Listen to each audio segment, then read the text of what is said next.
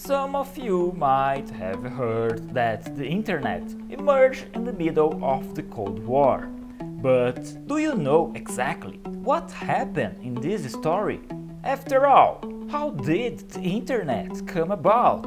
And what exactly is the new Web3? Today I'm going to tell you this incredible story. Welcome to Infinity Stories.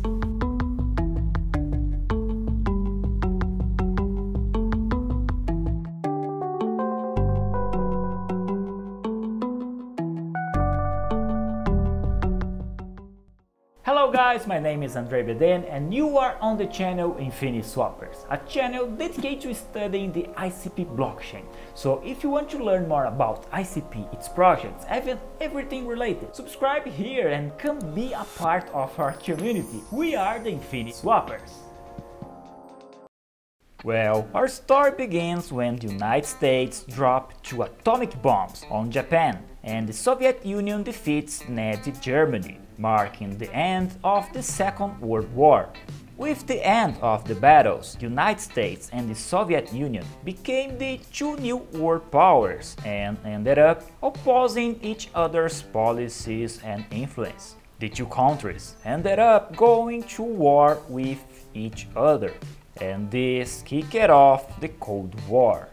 It was called the Cold War because the 2 countries didn't attack each other, but this was a very tense period because no country knew exactly what the other's levels of technological advancement was and how it could attack. So in 1957, the Soviet Union launched Sputnik, the first artificial satellite to reach space. The launch of this satellite caused a lot of fear in the United States because it gave the feeling that the Soviet Union already possessed the technology to fire nuclear missiles and destroy US cities. The United States had several military bases spread across the country, and each military base developed its own research. For example, one base specialized in studying nuclear weapons, another specialized in studies related to submarines, another participated in the studies that would later take man to the moon.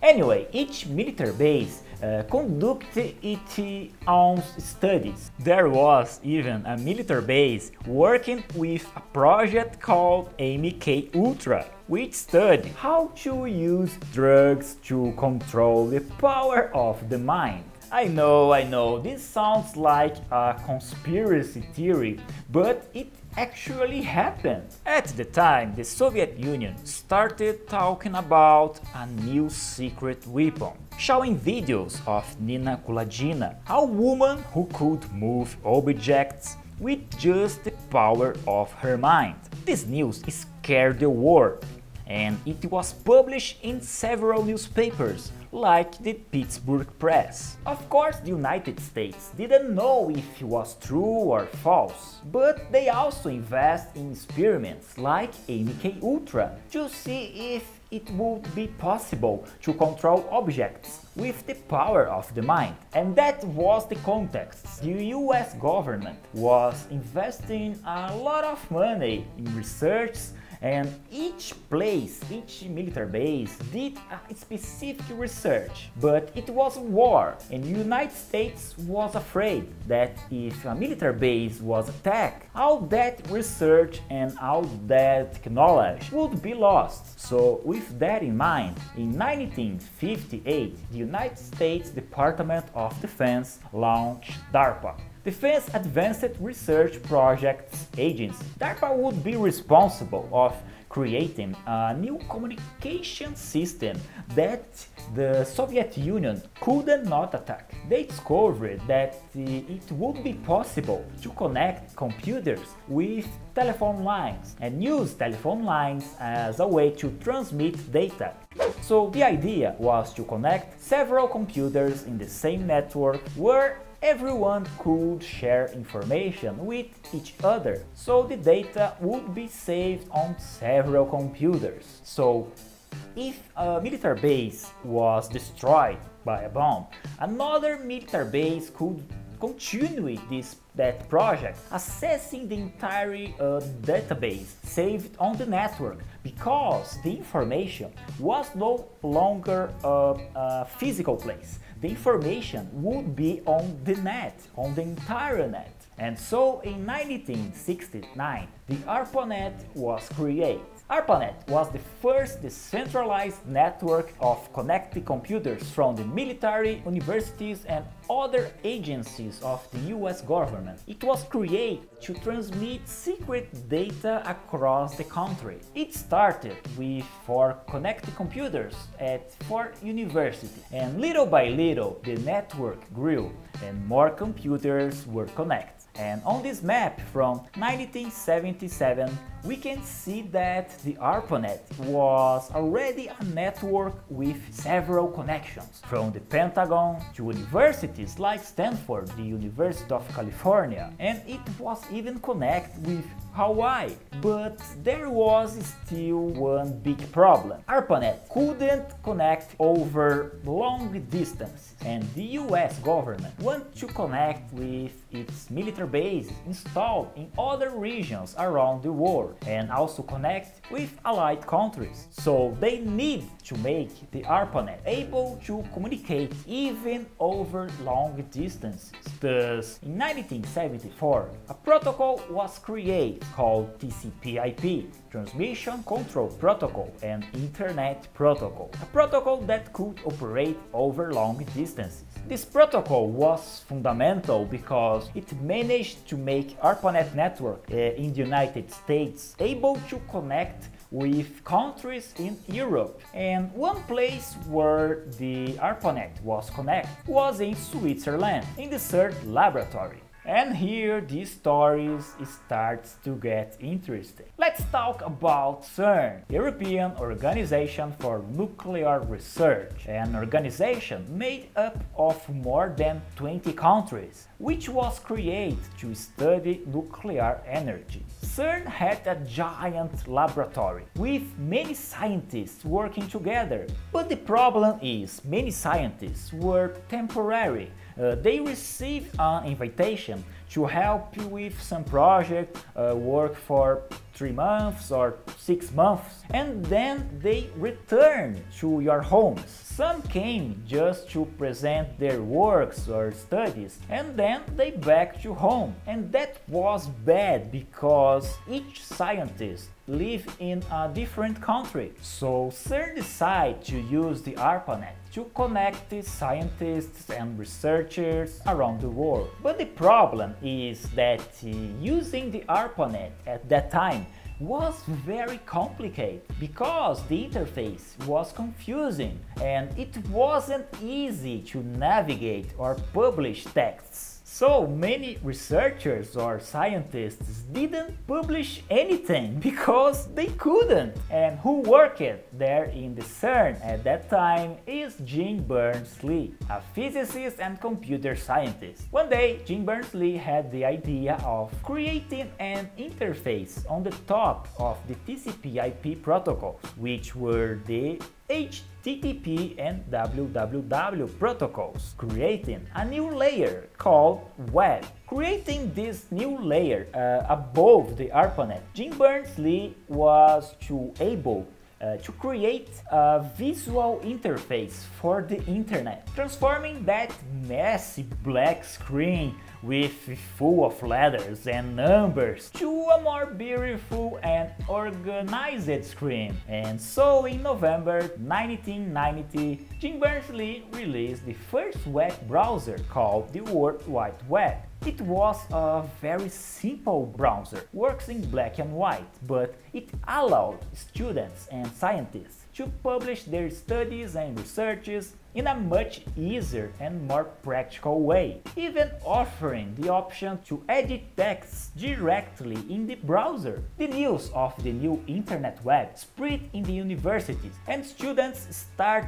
creating a new browsers like Everwise and then Viola www. And here was born Web 1, the web of reading, When sites were static, they look like pages from books without any form of interactivity. But notice that there, at the beginning of the Web 1, the internet was used for academic reasons, for the publication of studies or scientific research. They imagined that the internet could be a great world encyclopedia with thousands of people sharing their texts and studies. So at the beginning of the Web 1, if you weren't a student or a scientist, you probably find the internet pretty boring. But over time, the internet has evolved and is no longer just a tool for scientific publications. And this is largely thanks to the creation of a new browser called Mosaic. Mosaic was a great visual revolution because it allowed organizing text with different sizes and fonts, bold, italic, and much more. With so much success, the creators of Mosaic decide to create a new browser, and then they create Netscape, a new browser much more easier to use. In addition, Netscape allowed the use of images, videos, animated GIFs. See for example this website for the game Monkey Island in 1996 that even had music.